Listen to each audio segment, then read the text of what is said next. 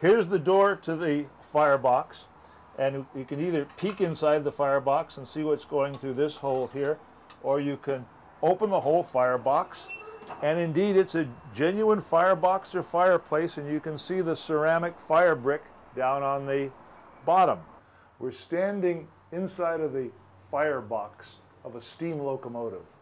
That means that if this locomotive were in operation, there would be flames down by my feet, they would be rising up, and they would be coming upwards this way. All around, this whole space would be engulfed in fire. Here I am at the front end of the boiler, the front end of the locomotive.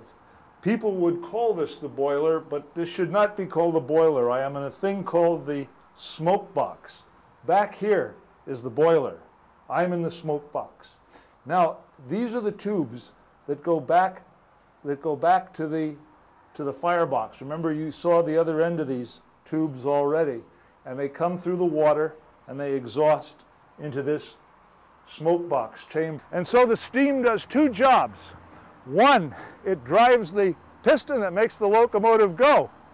But two, it makes the suction that makes the draft, that makes the fire go back there.